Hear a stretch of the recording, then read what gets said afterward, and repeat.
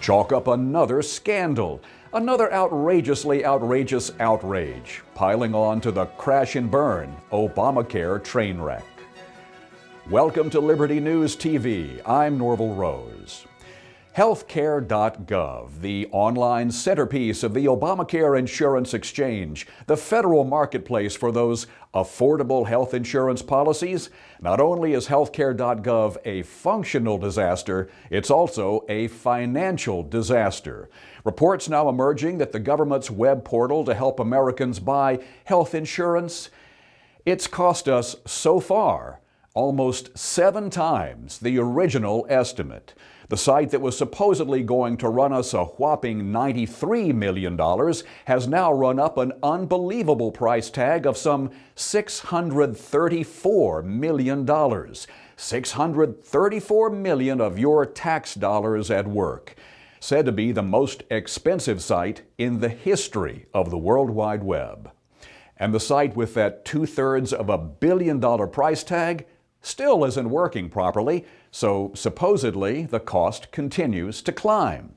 What a shining example of government efficiency and cost control.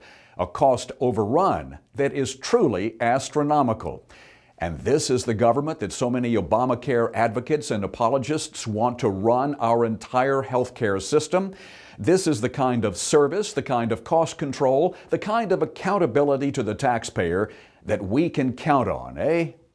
Naturally, one might expect this sort of telling fiscal fiasco to be front and center on every major grown-up news site in the country, right?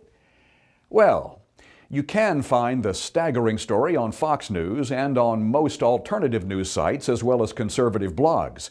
But when you check out NBC, ABC, CBS, CNN, the New York Times, the Washington Post, when you look at those reputable organizations, you guessed it.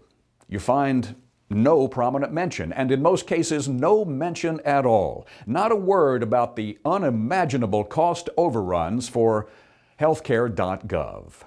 Can you say, providing cover for the king, running interference for the dear leader, ignoring the smoldering wreckage wrought by Casey Jones Obama at the wheel of this IT train wreck of train wrecks? $634 million and presumably counting.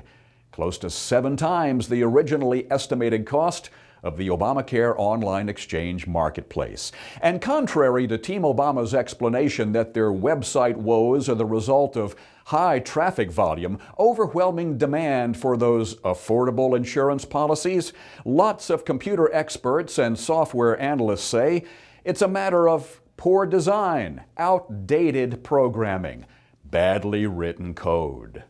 $634 million for a busted website on which much of the future of Obamacare depends.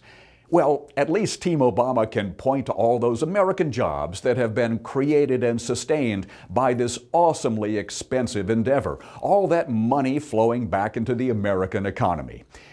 Except that the firm that developed and is trying to fix Healthcare.gov is a Canadian company, headquartered in Montreal. The U.S. government awarded this U.S. project to a Canadian company. Go figure. Or maybe we should say, allez savoir, or something. That is Liberty News TV for today. I'm Norval Rose. Thanks as always for joining us, and we hope to see you right back here next time.